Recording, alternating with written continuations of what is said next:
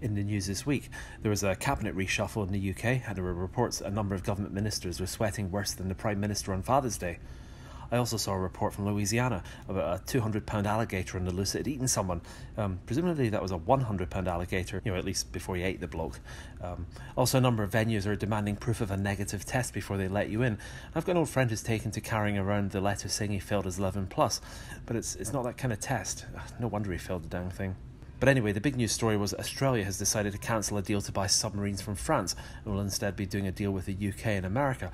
The land down under is planning to put some boats down under the ocean surface.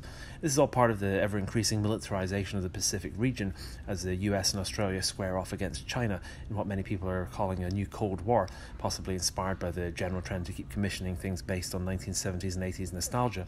I actually recently read a history book about the year 1984, and you forget how different the world was back then. Even the countries had different names, like Oceania.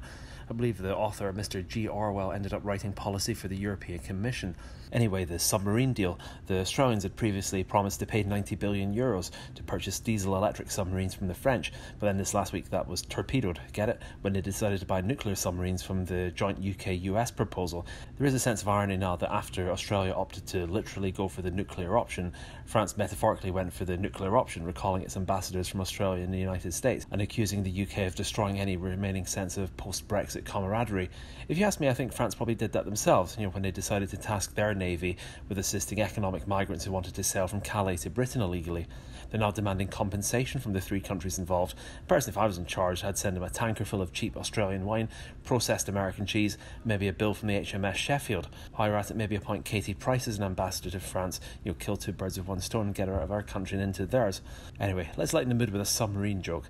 A British, an American and a North Korean captain are bragging about their submarines and how long they can stay underwater. The British captain starts off by saying, our submarines can stay underwater for 6 months without having to surface. The American replies, that's nothing. Our submarines can go for 2 years and never have to come to the surface. At this point, the North Korean starts laughing and says, oh boys, that's cute and all, but we launched a submarine in the mid-90s and it hasn't surfaced since. Anyway, see you next week. If you like these, click subscribe.